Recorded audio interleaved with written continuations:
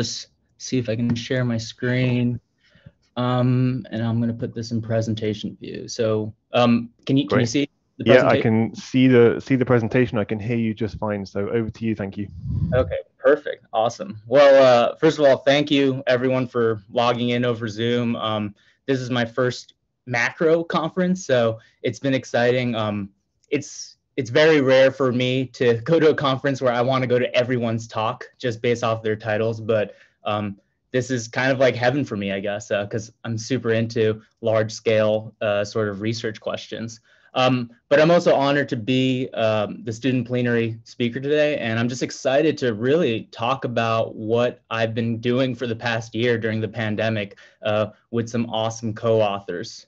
So before I start the talk, I just want to quickly comment and say that this is a project that's co-led by both myself and Doug Boer, who's a postdoctoral researcher at Yale University. And to start this topic or start this talk, I want to talk about the main focus of this research project, which revolved around body size. And so the question of why animals are bigger or smaller has been asked for a really long time, and it still remains a relevant question to this day. We know that ecologies and physiologies of organisms are often influenced or tied to body size. And so understanding how, and more importantly, why size varies across the planet is probably very critical to our understanding of biodiversity in general. And as such, there's been numerous studies done on the effects of extrinsic drivers such as climate or latitude on size. And oftentimes these studies mainly center around vertebrates, and there are often many hypotheses that drive these studies that revolve around thermoregulatory properties of organisms or the ability of an organism to forage for resources. And so here I have a list of all these different hypotheses, and the list goes on and on. In the case of our project, we selected several extrinsic drivers that were associated with different hypotheses. The first of which was utilizing a moisture index in our analyses. The moisture index, or you can call it an aridity index, is tied to the water conservation hypothesis, where surface area to volume ratio is often smaller in larger organisms, which reduces water loss. So we would expect to see larger ants, in this case, in drier areas than in moister or wetter areas. The second driver that we were interested in assessing was the coefficient of variation of NPP, which ties to the dietary breadth hypothesis. Now, this hypothesis posits that areas that have higher resource heterogeneity or more spatial patchiness in resources would promote an opportunistic diet, which is often associated to be more or less seen in larger organisms. And then the third driver of our interest was temperature range, which is tied to the starvation hypothesis. And this hypothesis posits that in seasonal environments, larger organisms can hold larger fat stores. So they can take advantage of those resources when their normal food resource wanes throughout environmentally harsh periods. And then the final driver of our interest was suitable plant growth days, or plant growth days in general. And this is tied to the growing season hypothesis, which posits that areas that have more consistent plant growth days would likely yield organisms that are larger in general, because these organisms have more time to take advantage of those resources. However, we also wanted to consider the potential effects of intrinsic traits and drivers on size. And so intrinsic traits in this case are biological attributes. And an example of this could be a dietary role. Depending on the environment and resource availability, dietary roles may need to shift, which can ultimately result in a shift in size. And these intrinsic traits themselves have shown to have latitudinal trends. So this is an example from birds in Kissling et al. 2012. And so it's not really crazy to think or question whether or not size is impacted by both these extrinsic well-studied drivers and now these intrinsic drivers as well. And this sets up the conceptual framework for this project, where we look to see if there's this mediation effect of dietary role between an extrinsic driver, be it latitude, climate, and size. And so to actually pursue these sort of questions, we needed to have an organism to work with. And of course, big surprise, we used ants. We chose ants because, number one, they're very diverse. They're a very diverse invertebrate group. And perhaps more importantly, they're taxonomically tractable, which is critical when we're dealing with over thousands of species. On top of that, they hold a variety of dietary roles in their natural histories. You can have ants that garden fungus. You can have ants that are specialist predators, army ants. The list goes on, and it's really quite fascinating. The second reason is that they're globally distributed, which of course is very important when we want to start talking about biodiversity at global scales. And then perhaps last but not least, they've been known to be very key ecological components in many ecosystems around the world. And so the objectives of this study were twofold. The first one was to assess whether or not size is impacted by extrinsic drivers at global scales. And then the second part of this was to basically answer the question of whether or not dietary breadth influences body size in the context of these extrinsic drivers. So whether or not we see this mediation effect.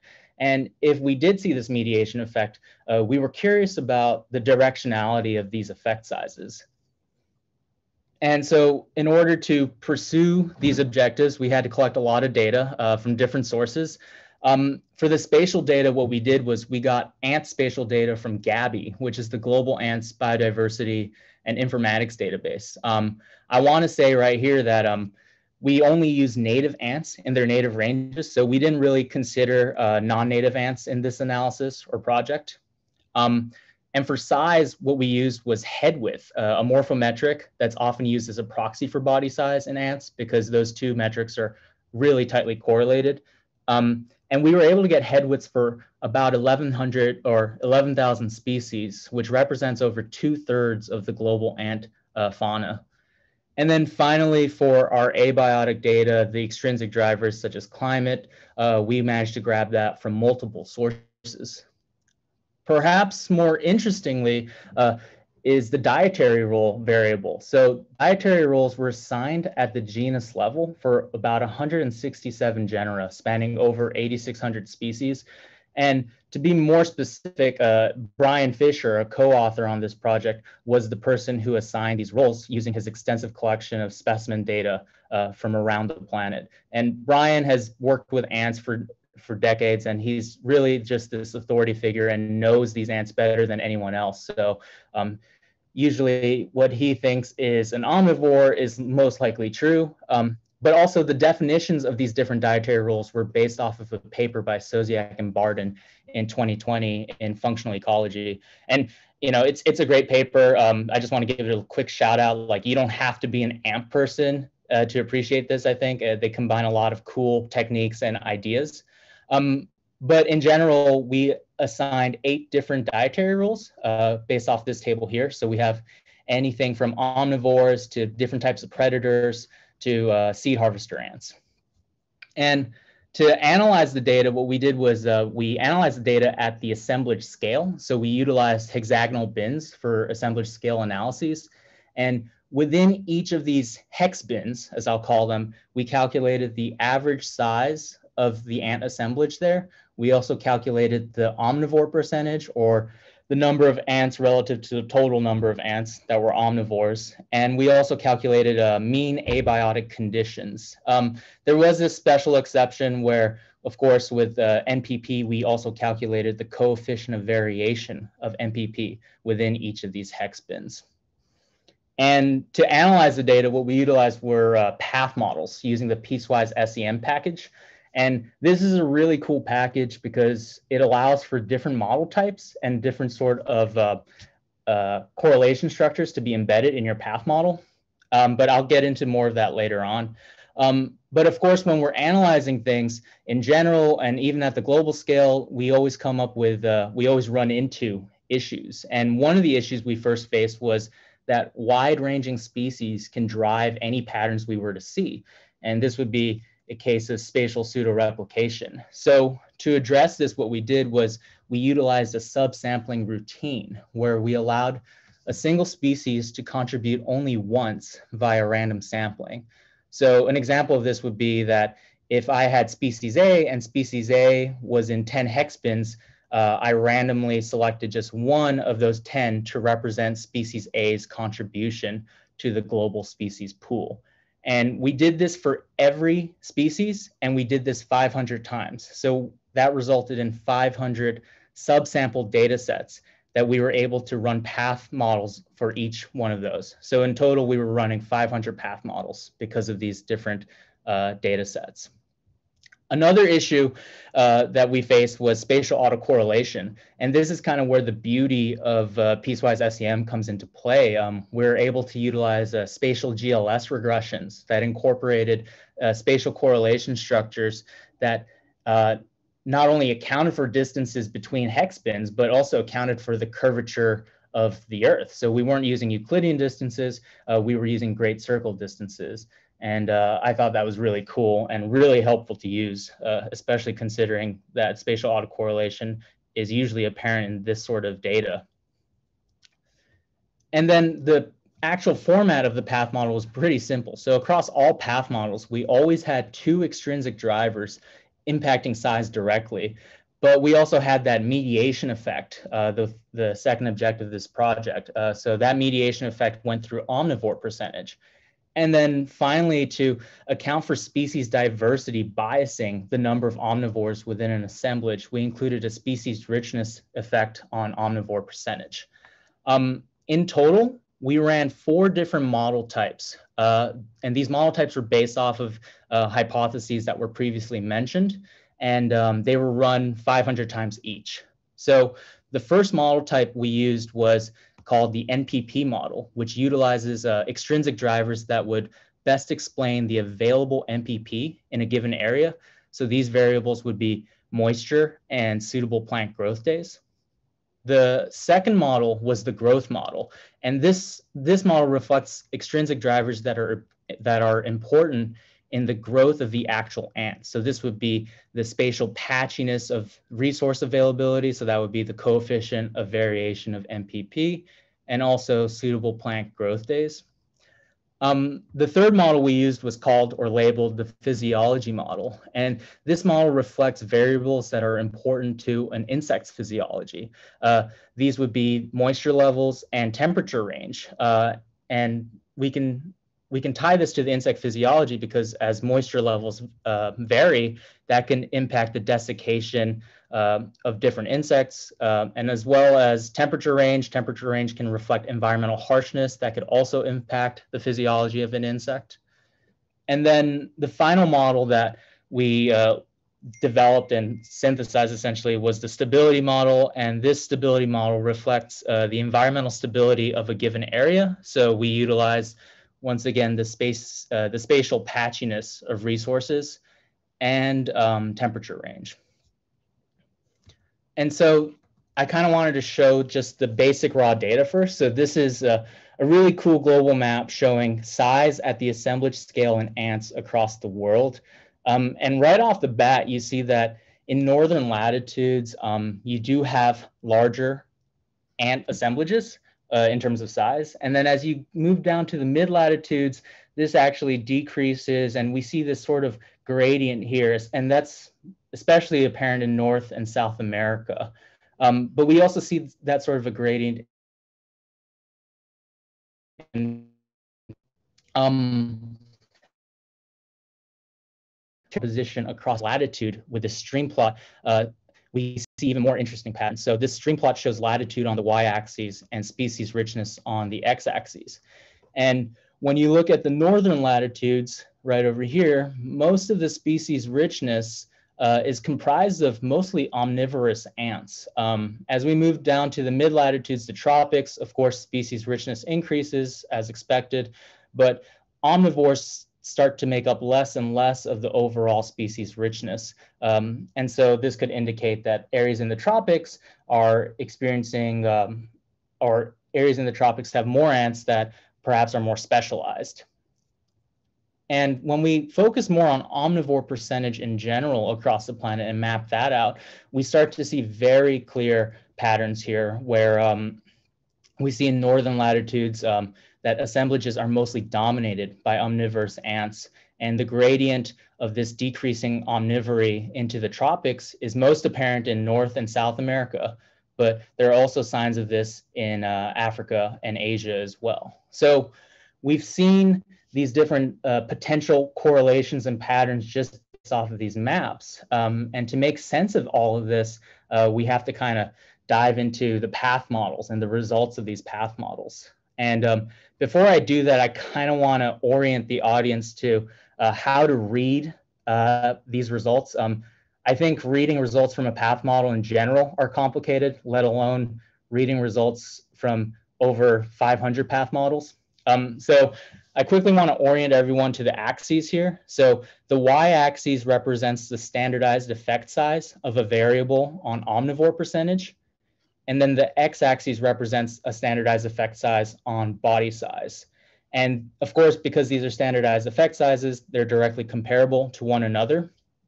And I also want to preface by saying that if you remember, we had 4 different model types that were run 500 times each. So for a given variable such as temperature range, you're looking at perhaps up to 1,000 coefficients to show.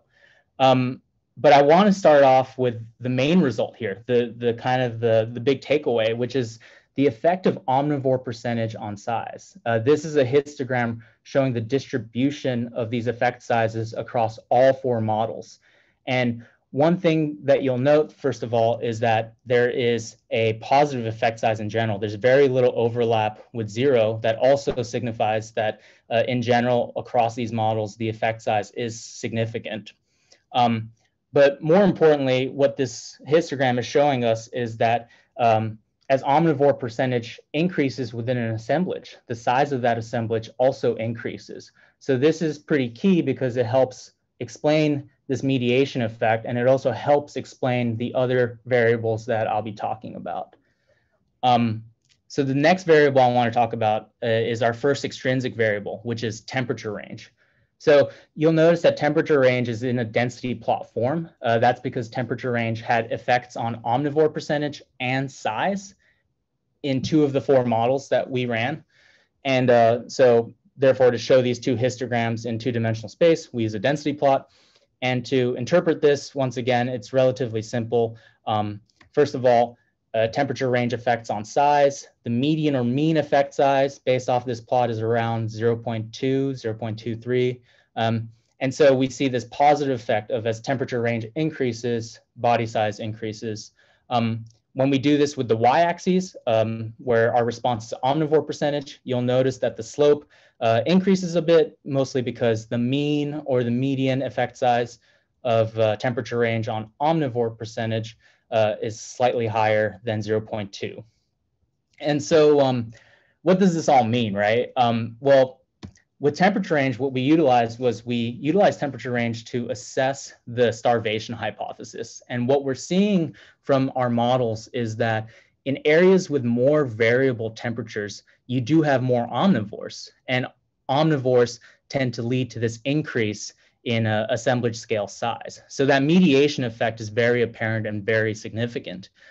Perhaps more interestingly, temperature range also has this direct effect that's not mediated through omnivore percentage, and that direct effect is on size. So temperature range in many ways has 2 significant effects, one through mediation and one through just direct effects.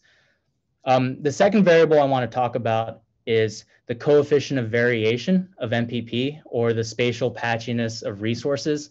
You'll notice in this case that there's a lot of overlap with 0 in this variable, hinting that perhaps these effect sizes are rather weak when considering significance. But I will say that the effect sizes of coefficient of this variable on omnivore percentage was actually marginally significant. And so we utilized the coefficient of variation of MPP to assess the dietary breadth hypothesis. And what we're seeing from these results is that in areas with higher resource heterogeneity, there are indeed more omnivores. And once again, going back to that mediation effect, that is apparent across all model types. The more omnivores you have in an assemblage, the larger your assemblage is. And so we see evidence here that the dietary breadth hypothesis is supported in our study system. The second to last driver was the moisture index. And you'll notice right off the bat that there are two density plots in this case. And this reflects the two different models that were utilized with moisture index. Moisture index was used to assess the water conservation hypothesis. And based off these results, it seems like it really depends on the model, which model we use. In one model, we see that in wetter areas, you have less omnivores, and that could impact size as well. But in general, we're going to chalk this up to inconclusive evidence, at least for now, for the water conservation hypothesis.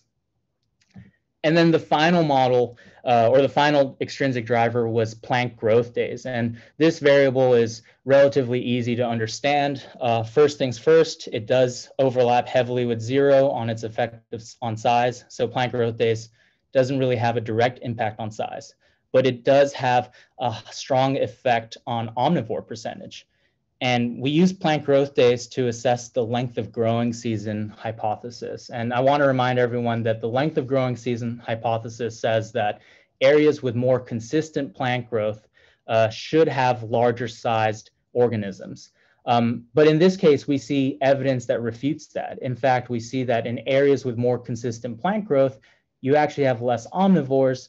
And going back to this mediation effect, if you have less omnivores, your assemblage scale size is smaller. So here we see evidence that ends up refuting one of the hypotheses.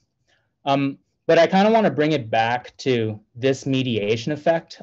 If there's anything you take away from today's talk, I hope it's this. This, I think, is really cool because we're kind of getting to this stage where we're trying to understand why these size gradients are appearing, rather than do these size gradients appear and let's think of a reason why we see correlations between temperature range and size.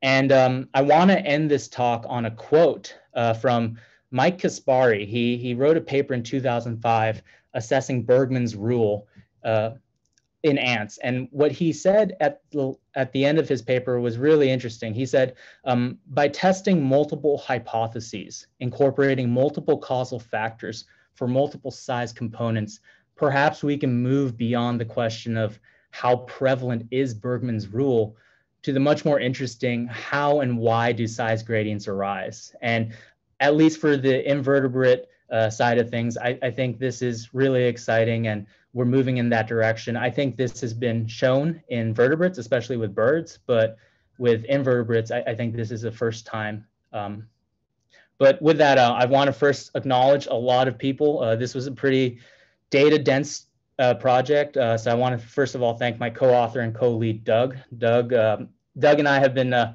chatting over Zoom at least twice a week for the past year. So we've gotten to know each other really well, as well as my co-authors, Brian, Evan, Benoit, Maisha, Andrea, and of course, Walter Yetz. And with that, I guess I'll take any questions on Slack. If you want to follow updates on this project as well as other global studies, feel free to follow us on Twitter, where we post most of that stuff. So, yeah. Amazing work. Thank you, Leo. Virtual round of applause there. I think I can see a lot of the clapping, the virtual clapping hands appearing there. It's amazing. Thank you. I really enjoyed it, not least because of how you very kindly walked us through your results. That was really nicely done. So thank you very much. I can already see there are some questions rolling in on Slack. So I'm really just going to go down them in the order in which they arrived. So Manuela got in there first, saying, could you build one path model with all environmental variables to better understand if moisture index matters or not? Or does that get too messy? We have, okay, so that's a great question. I think that's kind of been up for debate in our research group. One person wants to go that way, the other person doesn't. I think for me, personally speaking, we kind of set this up as an AIC framework-based approach initially. So those 4 models are we do rank them by AIC. And so in some cases, yes, we could put all the predictors in there. I haven't tried personally. I think it would help understand all these effect sizes a lot better. But also, like, a priori, like we meant to use a model ranking framework, and so we have that. Should we start, I guess, building more models at this point? I'm not sure. I think it's still up for debate, but I think that's a really good suggestion as well. Great, thanks, Leo. And I just noticed that Manuela commented and appended her comment saying excellent talk, saying she should have started with that. So thank you, Manuela. Another question here from Alex Slavenko. I'm just going down the list, but do keep the questions coming in. We've got another 9 minutes or so for questions, so do add them on. So Alex Slavenko, excellent talk, really interesting work. Did you try running the analyses with a smaller scale grid? And which cast events were the head size measurements taken from? Do you think the result would differ if you used different casts? Yeah, so to answer the first part of the question, we did go a little bit smaller with the scale initially, but the problem is just the quality of the global data is not that great. We're not using range maps by any means. So as we get smaller in scale, sampling biases start to take over. And so, like, it's actually interesting when you use a smaller scale, North America ends up becoming the most diverse, continent, while South America ends up being very small in diversity. And then in terms of the casts, what we did was we chose the maximum head width across cast, so we would be basically choosing soldiers for example, the fungus gardening ants. We're not sure whether or not the results would change too much. I think we're still kind of working through that, but it is on our radar for sure. And we were thinking about running analyses on different casts and putting that in the supplementary material. But yeah. Awesome, thank you. So the next question is from Tom Bishop. Great talk, Leo. Really enjoyed it. Fascinating results. How representative of actual ant communities or assemblages do you think the Atlas data you used is? And he says he's just interested to know about the Atlas data. Yeah. So at this point, that was also another point of concern for us, because I remember, if I remember correctly, the scale of each of those hex bins was approximately 600,000 square kilometers. That's about the size of Texas. So, we're really pushing it with this word of assemblage or community. So to be honest, I think if we had better data, we would go at a smaller scale to represent a community or an assemblage more effectively, because in some cases, these hex bins can overlap into completely different ecoregions or biogeographical realms. But I guess I'll chalk it up to just the lack of data quality for now. But yeah.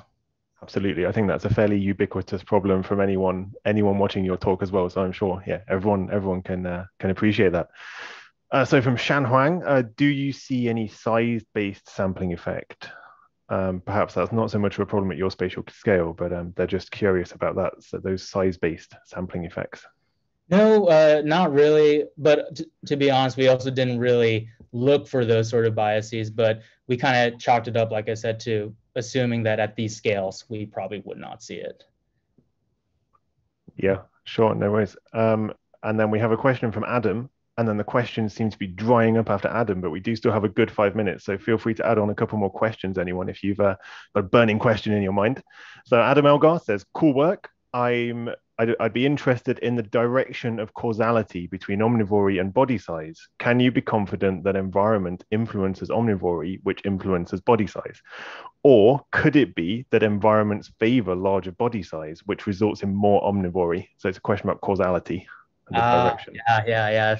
So, I guess one way we could do this on a technical aspect would be to switch the path model and then compare it to one another. But no, we're pretty confident with the current mediation effect we're seeing, mostly because one of the key emphases of this study was to really tie it back to natural history. So Doug and I have done a lot of community ecology with ants, and we've dove into the literature on natural history.